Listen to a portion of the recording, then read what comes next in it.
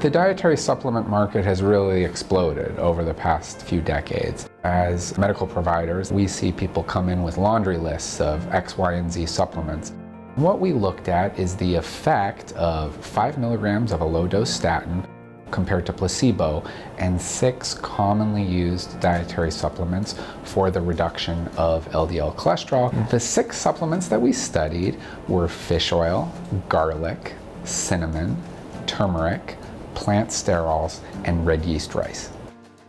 When we looked at all the supplements compared to placebo, there was no significant decrease in LDL cholesterol. Additionally, we found a low dose of a statin was much more effective at lowering LDL cholesterol than any of the supplements studied, and of course, lower than placebo as well. The low dose of a statin also had beneficial impact on serum triglycerides and total cholesterol, which help reduce cardiovascular risk. If you're taking over-the-counter supplements for heart health or for cholesterol lowering, you might want to save your money and put it towards something that actually works.